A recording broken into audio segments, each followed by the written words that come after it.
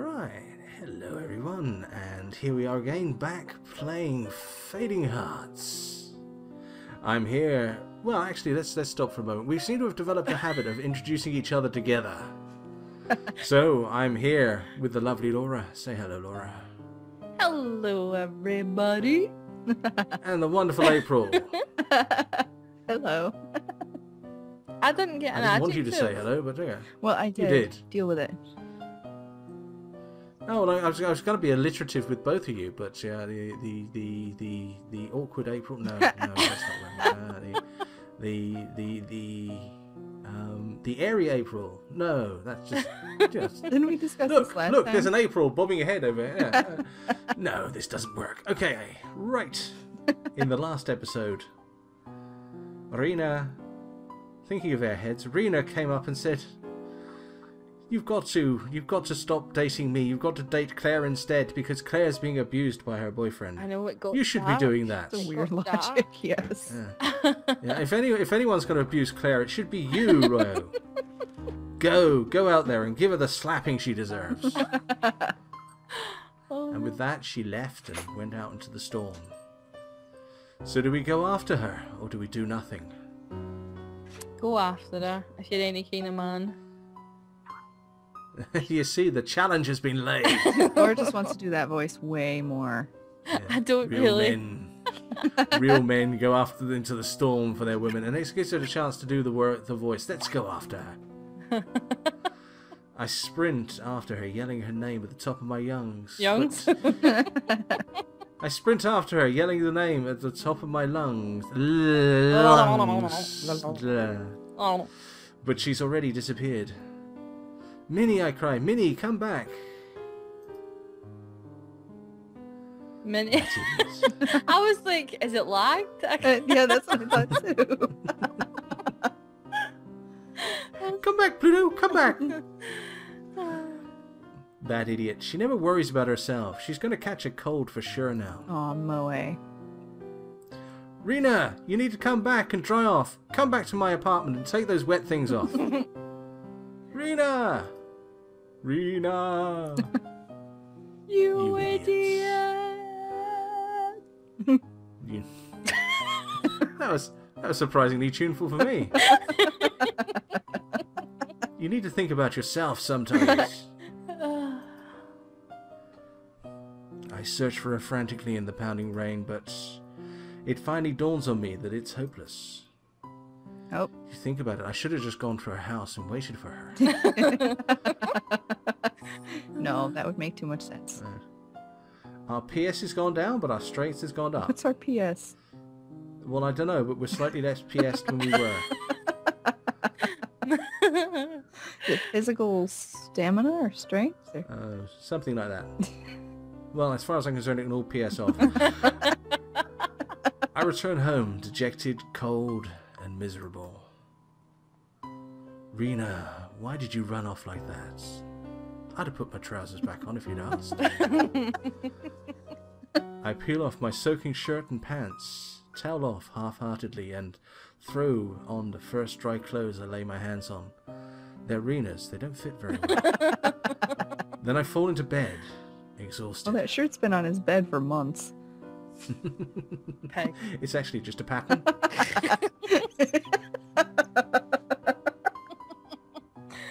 Oh, God. Could Claire really let herself be abused like that? And Rena, Oh. she's trying to be strong, but it looks like it's killing her. Oh, let herself? Yes.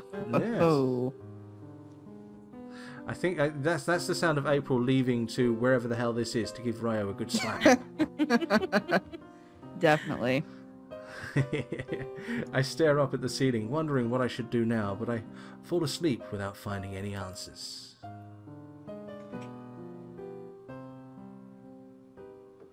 Good morning, Trident City. Everyone ride out the storm okay? Today is Monday, March the 11th, and what a beautiful Monday it is.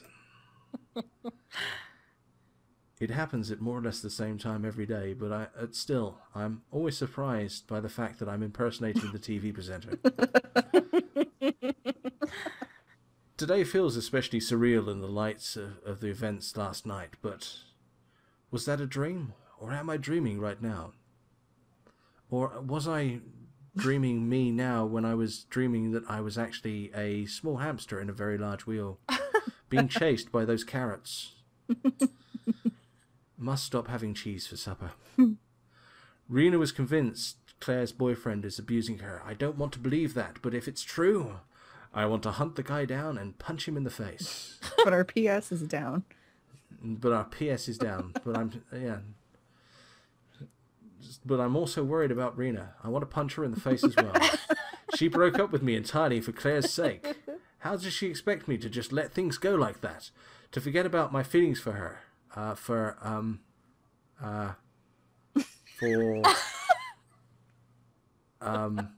Yeah, okay, it'll come back to me.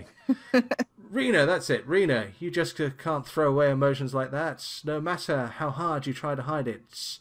Look, Susan, I know you're in even more pain than I am. No, Deirdre, come back to bed.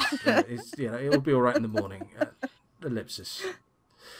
Well, first things first. Before I do anything else, I need to corroborate what Rena told me. I get changed in a hurry and head off to school.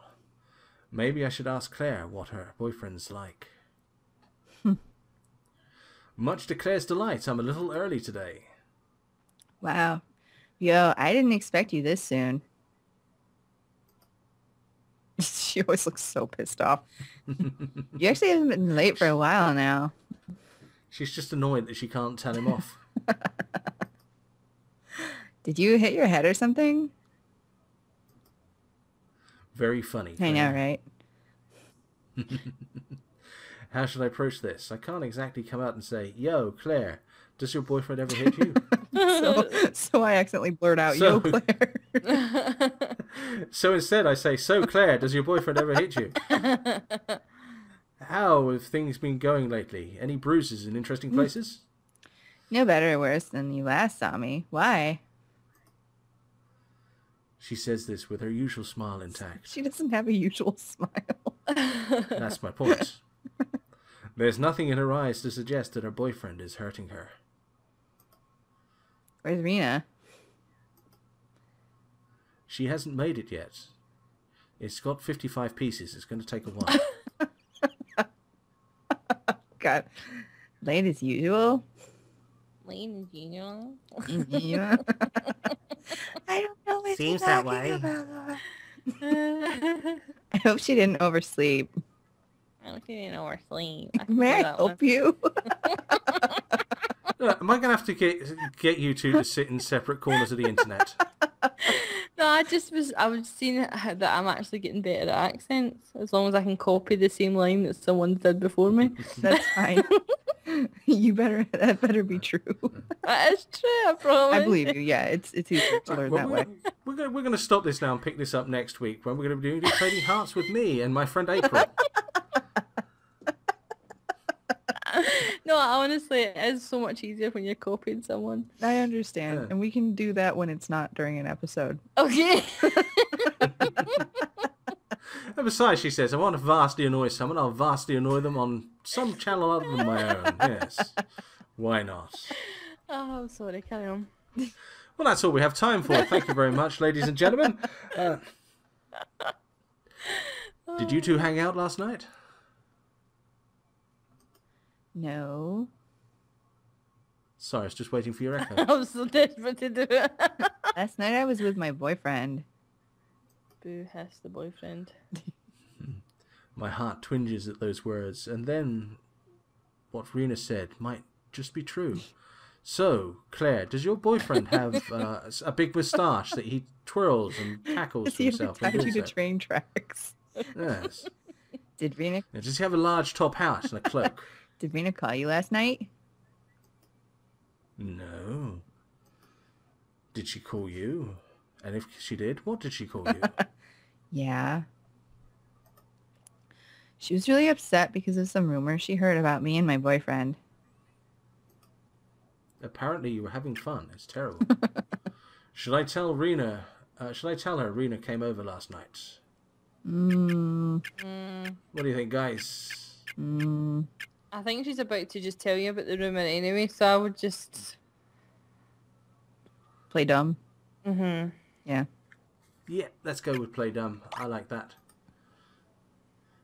Yeah. I'll let her tell me her side of the story first. It'll be easy to get to the truth that way. What kind of rumor? That my boyfriend is bad news. He is bad news, Claire. Well, that was quick. Oh, sorry. Oh. Rena. Ah! Sorry, I borrowed that line. I'll clean it and put it back. Back to Minnie Mouse. He is bad news, Claire. You have to break up with him. As I was saying, I think this doesn't make sense. This is totally out of context. Listen, Rena. It's just a rumor you heard. There's no need to get so worked up about it. But I'm worried about you, Claire. You might get hurt. Shouldn't you at least tell us more about him? We're your close friends. Yes, we should judge. Well, he's a year older than me. Rena doesn't seem satisfied with that. Honestly, I'm not either.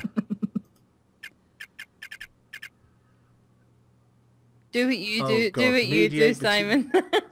Mediate between two women? Good lord. I'm telling you, okay, if you click that one, it's wrong. If you click that one, it's wrong. If you click that one, it's wrong and leads to violence. I don't like to take sides on disagreements between friends, but I can at least intervene to stop this from becoming a fight. Or at the very least, fill the pit up with mud and provide them with bikinis. Rena, I know how you feel, and it's only natural to be worried about a friend you think is in trouble. But Claire would tell us if she needed help, right, Claire? Oh, dear Lord, we're as stupid as everyone else. Of course. Oh. She says, shuffling her feet and looking at the ground. There's an ellipsis in there. Never trust an ellipsis. Especially one with squinty eyes. Never trust an ellipsis with squinty eyes. Especially one with squinty eyes, a large moustache, and a top hat and cloak. Doubly so if you're near a railway. Okay. I know you're worried, but being a good friend means looking at things from Claire's point of view too, okay? I look deep into Rena's eyes, praying she'll understand that this doesn't mean that I'm giving up on Claire. We just have to take a more delicate approach. You're right. I'm sorry, Claire. It's okay. I'm sorry too. Why is she apologizing? I know. Relieved, I give Rena a quick smile and an encouraging nod. Now that that's settled, let's get going before we're hit with tardiness. I start walking before they can object, leaving them no choice but to silently fall into step behind Always me. at least a foot. That reminds me of a joke. A fellow journalist went to Afghanistan before the fighting started there, and he noticed that all the women were walking 5 meters behind the men. And he went back later on after he has all the Taliban stuff and all that, and he noticed that the women were walking 5 meters in front of the men. And curious about this change in habit, he went up to them quietly and said, I noticed there's this change. What's going on? And I said, what's different between then and now? And the woman looked at him and said, landmines. Oh my god. Oh, that is so racist. Oh my God.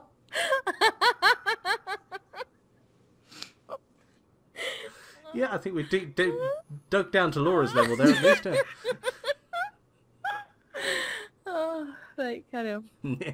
All right, we're supposed to be doing this, aren't we? Man, that was stressful. Man, that was funny. All right, everyone, it's Why are we at school on time a to get Saturday? started. Did anyone notice that? Because this is supposed to be in Japan, where they do go to school on Saturday mornings. Yep. Oh, do they? And they go to school year round too. Yeah. Oh. Yeah, that might me, okay? You do the exercise in the book. I'll be on the corner over there having a sleep. Man, it's even harder to focus on the lecture now. I'm thinking about Claire's boyfriend, and I wish the teacher would stop snoring. I wonder if talking to Sophia would help. After what she said yesterday, I'm willing to bet she knew all about this from the beginning. Who's Sophia again? I don't remember. I've absolutely no idea who she is. Oh, she's Ellen's twin. Uh-huh. Right, I see. The hours crawl by until it's finally lunchtime. Now to go find that nosy reporter. Oh, the reporter. Okay. I leave the classroom and head out into the hall in search of Sophia. Fortunately, she was in the same corridor as she was last time. Now, where is she? She said I'd be able to find her here. Looking for someone? I jump and turn to find Sophia behind me. Strangely, the corridor from behind me looks exactly the same as the corridor in front of me. You'd think that would be wrong, wouldn't Even you? with the windows, they switch sides. Yes! Yes, this school was designed by MC Escher. Just the person I need. Take your clothes off and assume the position. Oh, wow. Now Simon's having a moment. Oh, are you ready to talk now? Yes. You want information, and I want information. Wrong voice, you're not Damien.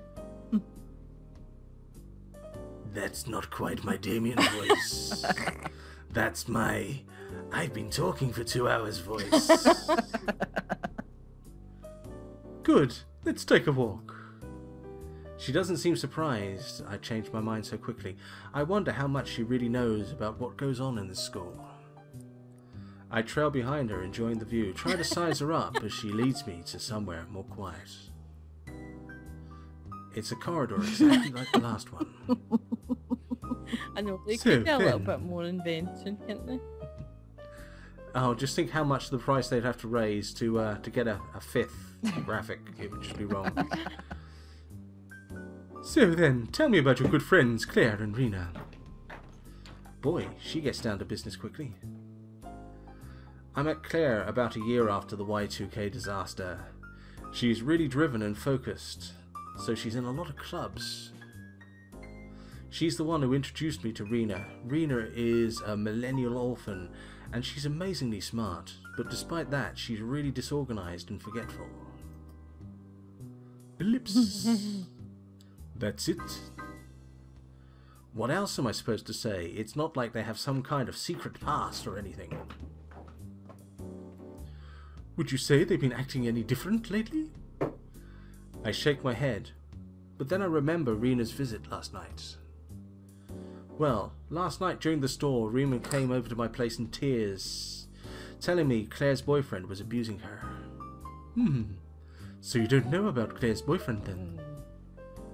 So, she did know about it before. What else is there she isn't telling me? No, Claire never talks about him. It wasn't part of the agreement, but I'll make an exception this time. Consider it my duty as a reporter to expose misconduct. Claire's boyfriend is named Mark. He lives in the next town over and comes off as friendly, but has serious control issues. He was arrested once for assault, but the victim refused to profess charges. Not that that was the only incident, though. It's just the only time the police got involved. Somehow, hearing it presented as cold hard fact makes it even worse. I had hoped to learn that there was nothing to what Rena had said, but she was absolutely right. This guy is bad news. I know, because I heard it from the newspaper girl. Claire, why would you go out with such a creep? Why are you letting him hurt you when I can do that? Oh, You don't even have to go to the next town. oh. Ryu? You there? By the sounds of it, April's about to explode. I try to focus, but it's all so overwhelming. The more I try to think, the more my head swims. I haven't had to think before. How do you do it? So, it's true. But what can I do about it? Have you tried talking to her? She's way too pig-headed to listen to me. I bet the more I try to persuade her, the more she'll stick by him.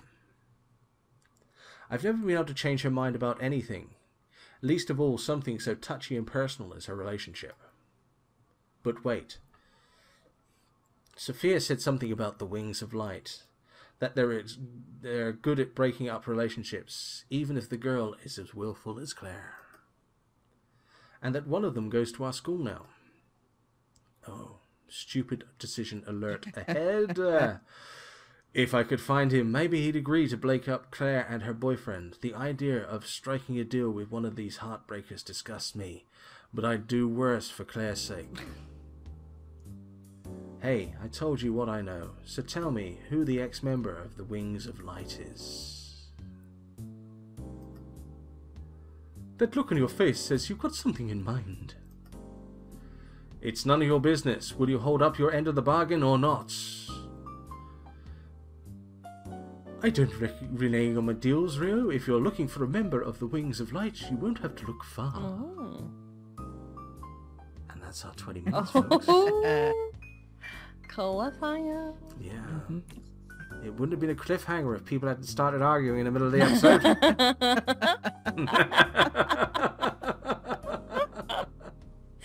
Oh, too funny. Alright, we are going to leave it there. There'll be another episode of this up next week. Give or take personal disasters or meteorite strikes. Or Yeah, whatever. right. So... Those damn meteor strikes. Yes. I blame us for sending up these satellites to go look at them. It just offends me. Like, fine. You're going to stare at me, I'm going to land on one of your cities. Yes, all meteorites are called Bob, I don't know why. Okay Okay, that's it. Okay. I've been Simon Parsons. These two have been Laura and April, the other two members of Naughty Trio. Thank you very much and good night. Good night, guys. Thank you. Bye.